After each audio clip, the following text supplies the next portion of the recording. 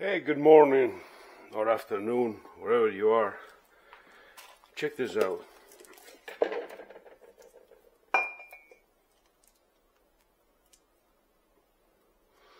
I think we should make one of this.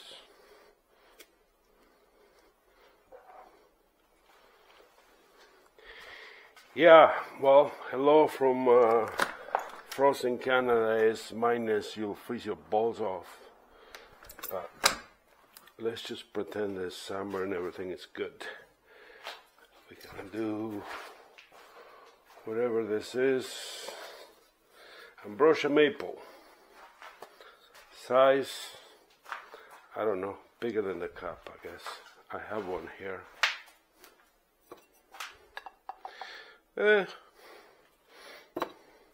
It might work. You never know. Oh, I'm missing the doohickey here. There you are. This goes in there. This goes in here.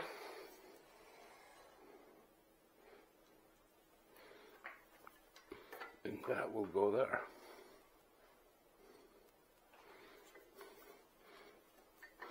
Just crank it up. Is this thing big enough? Yeah.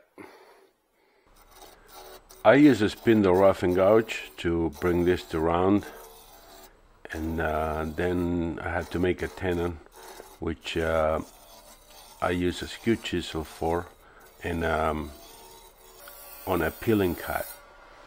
And well, there's a bit of sound there because I was too lazy to sharpen my skew chisel, but so if you hear any vibration sound, that's what that is. And for the shape of the actual cup, I use a 40-40 gouge because again I was feeling lazy. So this is all spit up. I don't think there's nothing to be learned here because this would have been better with either a spindle gouge that I couldn't find. I don't know where I put it, and a skew chisel will probably do a better job. Mind you, I didn't get any tear out whatsoever using a 40-40. I'm just very used to it. It's my It's my go-to tool, so I'm very familiar with it and I can make cuts, but I don't suggest necessarily to do it this way. So sometimes you can learn something from my videos, and in this part, I don't know if it helps you. I guess it shows that it is possible.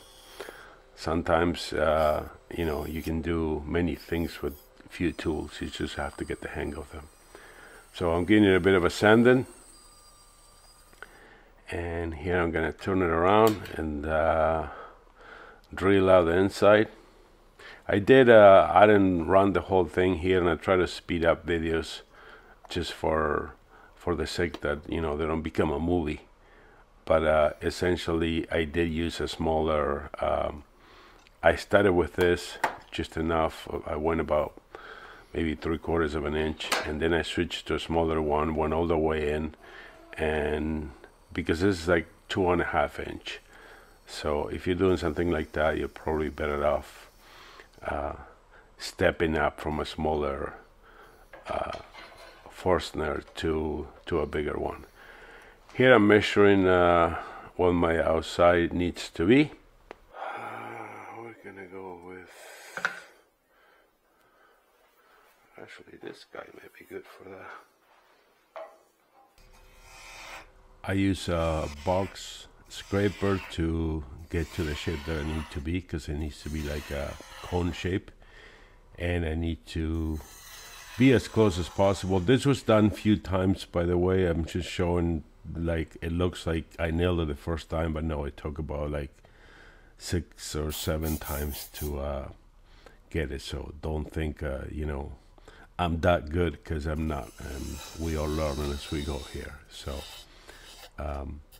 I think it took like 6 or 7 times of like stopping, checking, and because I wanted to fit like fairly tight.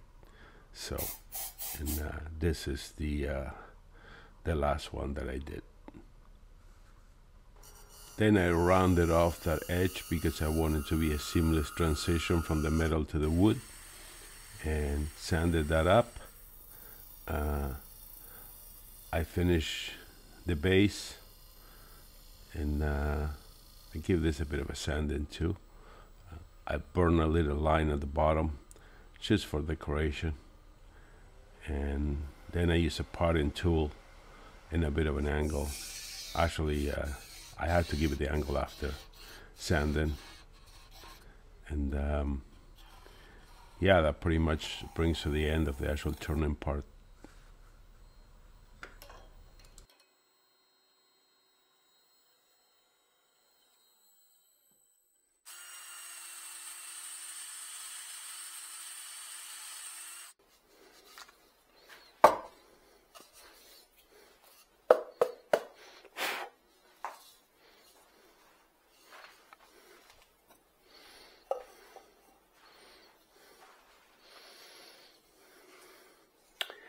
What do you think?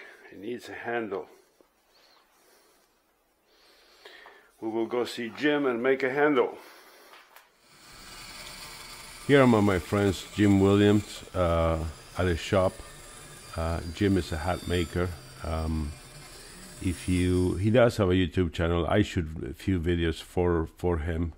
His channel is Turning Trees. See if you want to check it out. But he does an amazing job with hats and stuff. So this is a bit of a tour of his shop and some of the stuff that he's working on.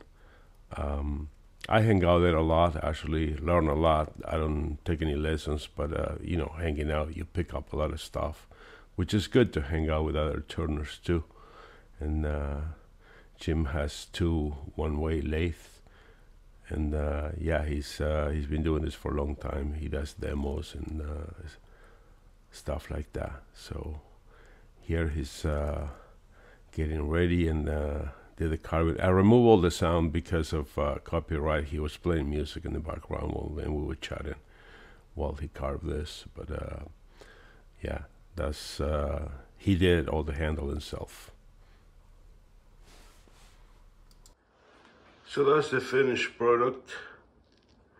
The handle was actually carved by my friend Jim Williams. And right now it's got 3 coats of sanding silver. I still have to give it a hand sanding, and I'm gonna do lacquer on the outside because it doesn't matter about inside, because it's gonna have the insert, which it can be done with either epoxy or silicone. But essentially, I don't want to push it all the way in because it doesn't come out that easy. But that's it. I hope you enjoyed the video. I'll catch up with you soon. I'll see you in the next one. Ciao, ciao.